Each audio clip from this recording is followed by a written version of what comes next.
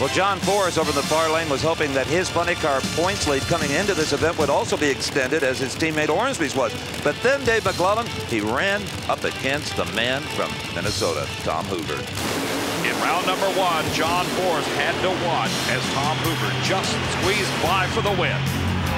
Yeah, I don't like those. It makes it tough, but he's a good racer, and he did well. And I don't even know what happened. Our car ran good enough to win a race. It's just he come back from where he was and stepped up on it. When we got down there, John and I both, neither one of us knew who won. I thought I won, but I wasn't going to take credit till they told me. The rookie Casey Spurlock joined some very elite people.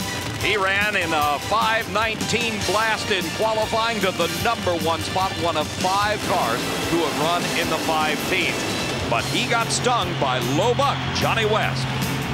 What it is more than anything is just it's a morale boost for all the guys here, because we're working on peanuts right now. And, you know, to go rounds every once in a while, it does do us good. No one was having more fun than 86-year-old George Hoover, crew chief engine builder for his son Tom. Tom on the right side of your screen squared off in the final 4 with Johnny West, and again it was West. It's nice, it really is.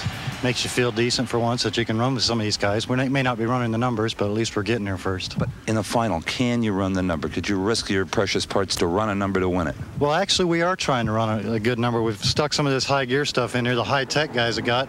We're just murdering clutches, and I don't know what to do about it. The competition for West in the finals, Chuck Etchells. Remember back to Atlanta when Paul Smith said if they got the sponsor, they're going to step up and win one someday? Well, they got the sponsor, and Chuck Etchells raced Johnny West in the final.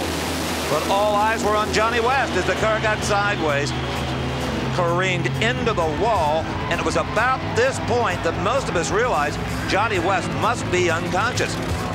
The driver in the car making no effort to stop it. It was accelerating almost 100 miles an hour at the finish line. It gained speed. As I said at the time on NBC Sports, this will not be pretty. Head on into the retaining wall at the far end that separates the racetrack from a public highway. We feared the worst for Johnny West. Johnny West was unconscious, but the good news is he came out of this accident in pretty good shape, Steve. Yes, he did. Spent a few days in the hospital, but he's back to wrenching on other people's cars because he doesn't have one of his own currently, and here's why. It was determined later that a fuel line had broken and it sprayed moisture under the right rear tire. That allowed the left to continue to drive, and it drove the car into the retaining wall. The initial impact knocked Johnny West out, and he was just a passenger when all of this action took place. At that point on the track, the guardrail across the end runs at an angle, and that turned the flying car of West.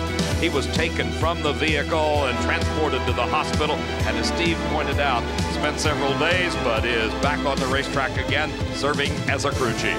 But there's the funny car driver who earned his first ever national event victory, Connecticut's Chuck Etchells.